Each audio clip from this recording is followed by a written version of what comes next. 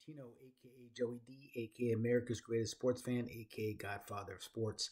On Tuesday, March 12th, 2024, I attended the Los Angeles Dodgers spring training game at Camelback Ranch in Phoenix, Arizona.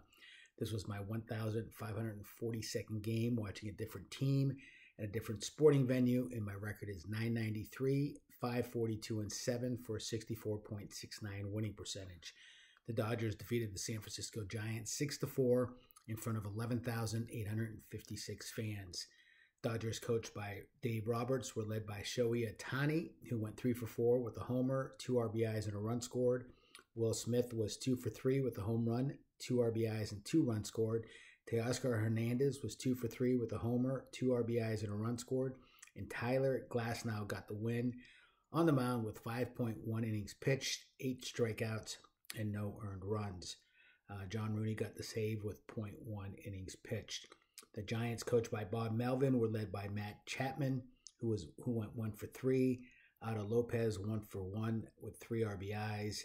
Ahmed was 1 for 2, and Cody Stashak took the loss with 1 innings pitched, 4 earned runs, and 4 Ks. Officials of the game were Lentz, Alan Porter, Tripp Gibson, and Scheurwater.